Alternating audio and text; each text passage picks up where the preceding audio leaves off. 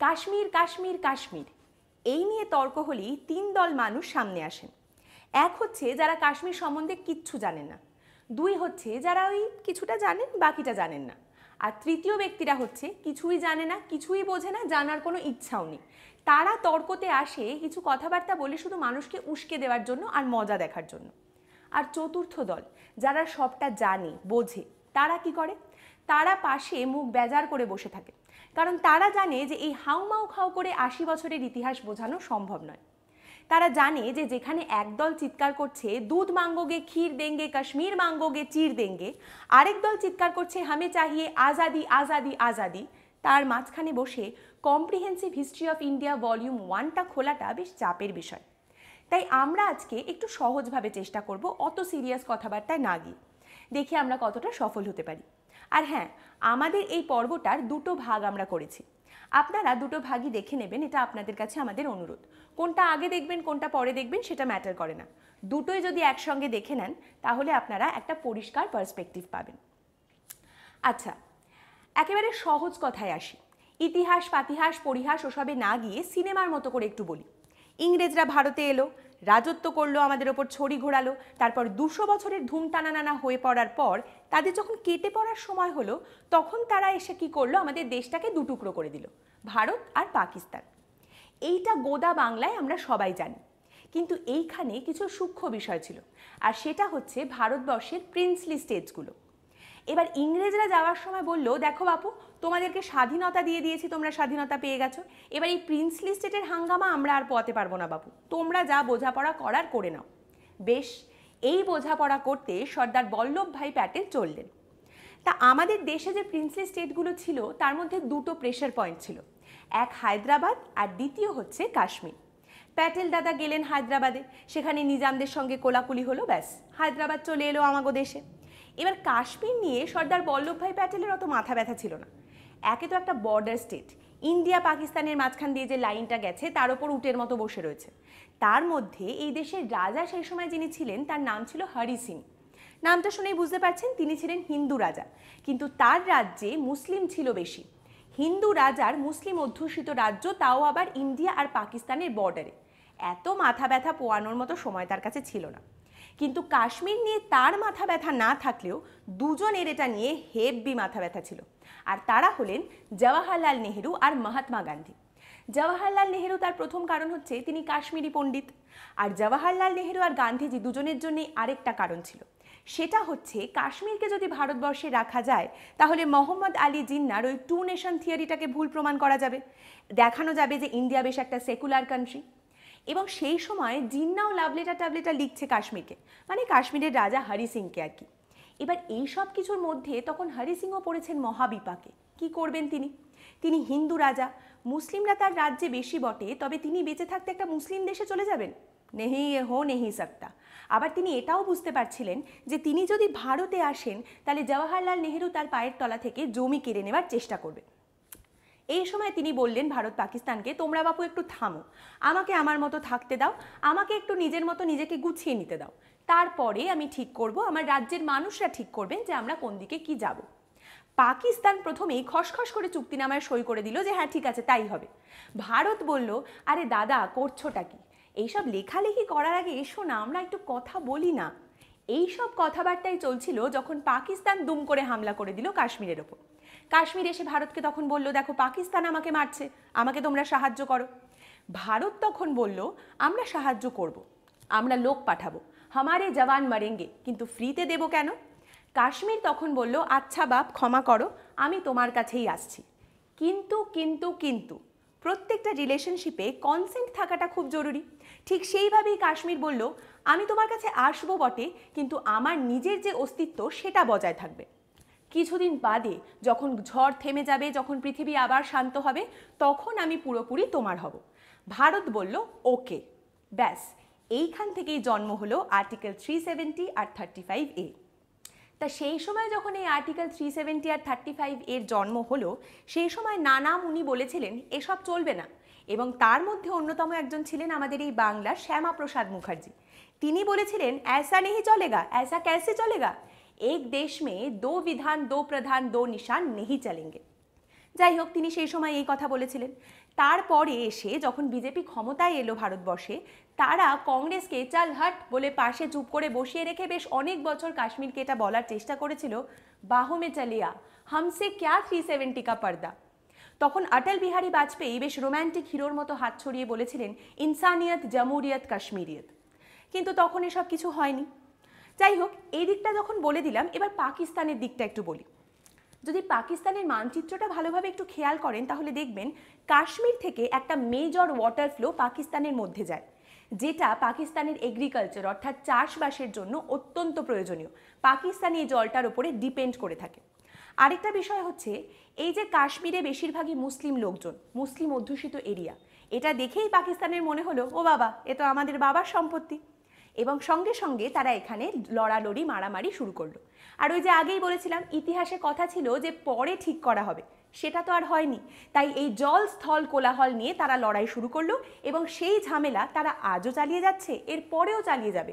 কারণ জো হাল দিল কা ইধর হো রাহা হ্যায় वो হাল দিল কা উধর, মানে পাকিস্তানেও তো হো রাহা হ্যায়।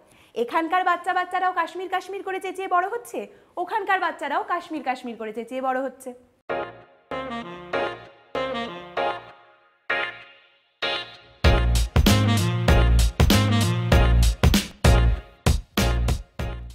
আর এইরকম একটা ঝামেলাকর পরিস্থিতির জন্য কাশ্মীরে তিনটে দল তৈরি হলো।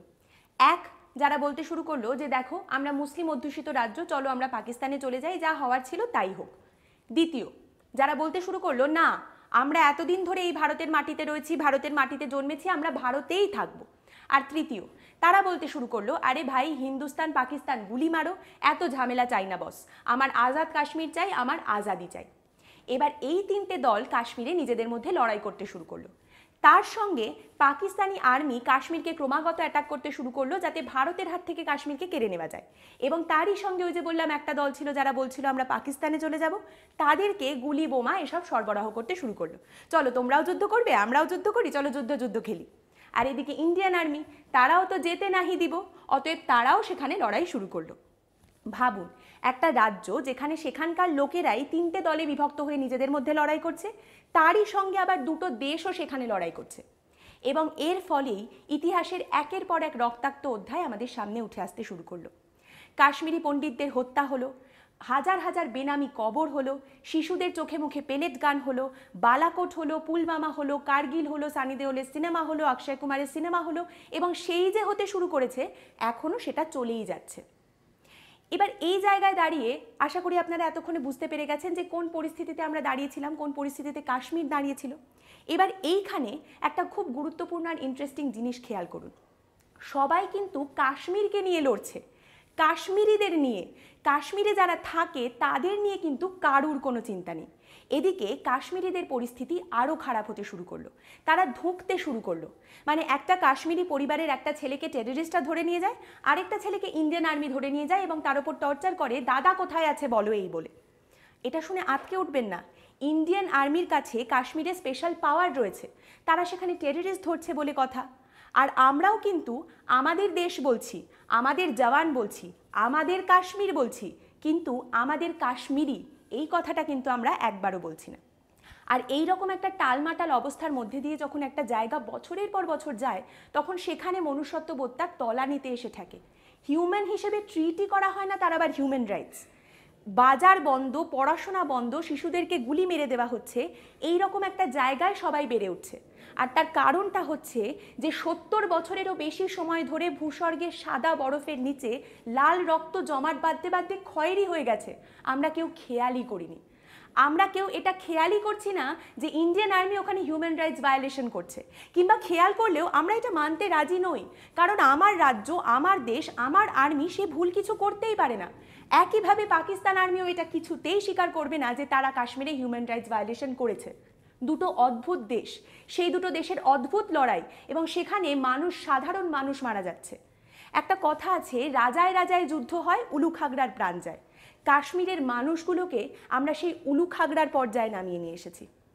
এবার এইখানে একটা মজার জিনিস খেয়াল করুন।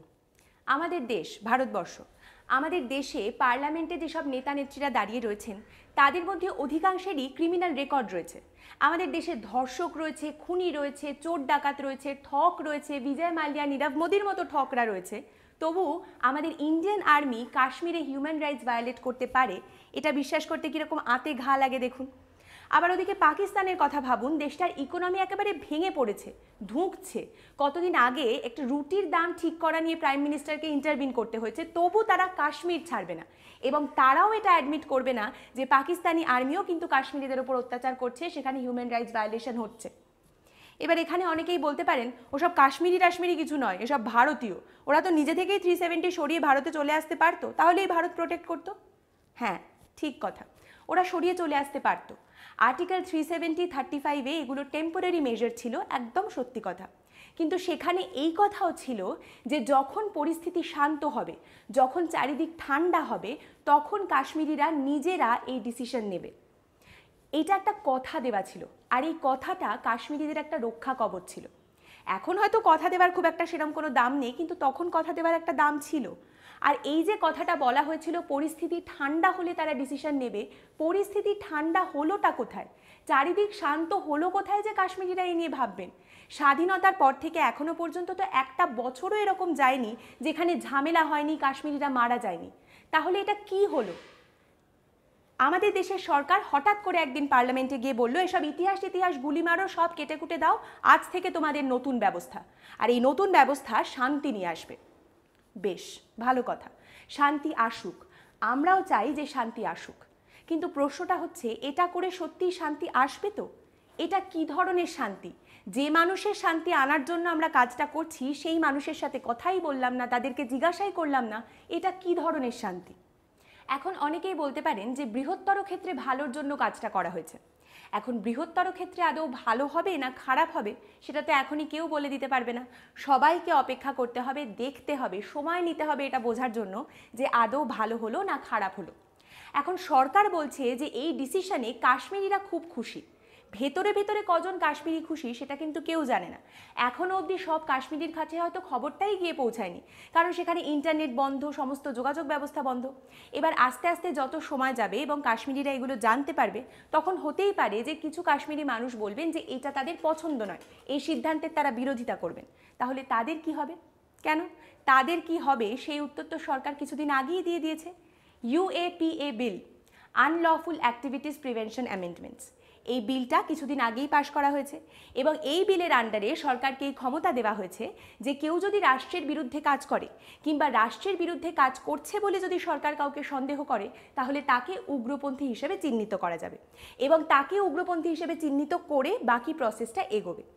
এই বিলটা যখন পাশ হয়েছিল তখন অনেকেই মাথা নেড়ে বলেছিলেন, আরে এটা তো সরকার এবার অনেক জায়গায় অনেক রকমভাবে ব্যবহার করতে পারবে। এইবারেই এটা দেখার বিষয় যে কাশ্মীরে যারা এই সিদ্ধান্তটার বিরোধিতা করবেন, সরকার তাদের উপরে এই UAPA বিল প্রয়োগ করবে নাকি তাদেরকে ভালো করে বোঝাবে। সেখানে কি হবে আমরা জানি না। এখন তো কাশ্মীর ভারতের অন্তর্গত, প্লাস কাশ্মীর একটা স্টেটও নয়, ইউনিয়ন টেরিটরি হয়ে গেছে, দুভাগ করে দেওয়া হয়েছে। এখন দেখুন দিল্লিতে যেরকম অরবিন্দ কেজরিওয়াল কান্নাকাটি করেন পুলিশ আমার হাতে নেই, সেন্ট্রালের হাতে, সেরকমভাবেই এখন ওখানকার পুলিশ, ওখানকার সব কিছু সেন্টারের হাতে। তারাই এখন ঠিক করবে যে এদেরকে ভালো করে বোঝানো হবে নাকি এদের উপর UAPA বিল প্রয়োগ করা হবে। কিন্তু এই সমস্তটাই দেখার জন্য আমাদেরকে অপেক্ষা করতে হবে, কারণ এর কোনো প্রিসিডেন্স ইতিহাসে এর আগে নেই। তাই আমরা বুঝতে পারছি না যে এর পরে কী হতে পারে। আমাদেরকে অপেক্ষা করতে হবে। এবং আমাদের দাদু দিদিমারা যেরকম আমাদেরকে স্বাধীনতা যুদ্ধের গল্প শুনিয়েছেন, তেমনি আমাদেরকেও আমাদের নাতি নাতনিদের এই গল্প শোনাতে হবে এবং তখন তাদেরকে এটাও শোনাতে হবে যে এই ঘটনার ইমিডিয়েট আফটারমাথ কী হয়েছিল। কাশ্মীরিদের ভালো হয়েছিল না খারাপ হয়েছিল, গোটা দেশের ভালো হয়েছিল না খারাপ হয়েছিল, সেটাও বলতে হবে। যাই হোক, আমাদের এই পর্বের দুটো ভাগ আমরা করেছি। আপনাদেরকে অনুরোধ করব যে আপনারা দুটো ভাগই দেখবেন, তাহলে আপনারা একটা সম্পূর্ণ পার্সপেক্টিভ পাবেন। কোনটা আগে দেখবেন কোনটা পরে দেখবেন ডাজেন্ট ম্যাটার। আপনাদের শুধু একটাই অনুরোধ যে দুটো ভাগই আপনারা দেখবেন। আশা করি আমাদের এই পর্বটা আপনাদের ভালো লেগেছে। আপনাদের মতামত কমেন্টের মাধ্যমে আমাদেরকে অবশ্যই জানাবেন। পরের দিন আবার একটা নতুন বিষয় নিয়ে আলোচনা করতে আমরা চলে আসবো আপনাদের সামনে। ততদিন ভালো থাকবেন।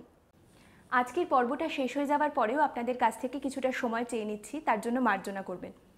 আমাদের এই পর্বগুলো যদি আপনাদের ভালো লাগে তাহলে আমাদের চ্যানেলটি সাবস্ক্রাইব করুন এখানে মূল কথা হলো আমাদের এই গল্পগুলি, আমাদের এই পর্বগুলো যদি আপনাদের ভালো লাগে তবেই আমাদের চ্যানেলটি সাবস্ক্রাইব করুন। আমরা ছোট ছোট পায়ে এগোতে এগোতে একটা বড় জায়গায় পৌঁছানোর চেষ্টা করছি। আপনাদের সমর্থন এবং আশীর্বাদ পেলে আমরা নিশ্চয়ই সেই জায়গায় যাব। আমাদের এই ছোট আওয়াজকে আমরা অনেক মানুষের মধ্যে ছড়িয়ে দিতে চাই, আর সেই কাজে আপনারাই আমাদের সাহায্য করতে পারেন। আমাদের পর্বগুলো যদি আপনাদের ভালো লাগে তাহলে সেগুলো শেয়ার করে নিন আপনার কাছের মানুষজনদের মধ্যে, সেগুলো ছড়িয়ে দিন আরও অনেক মানুষের মধ্যে। আশা করি আমাদের এই পর্বগুলো আপনাদের ভালো লাগছে। ভালো থাকবেন। নমস্কার।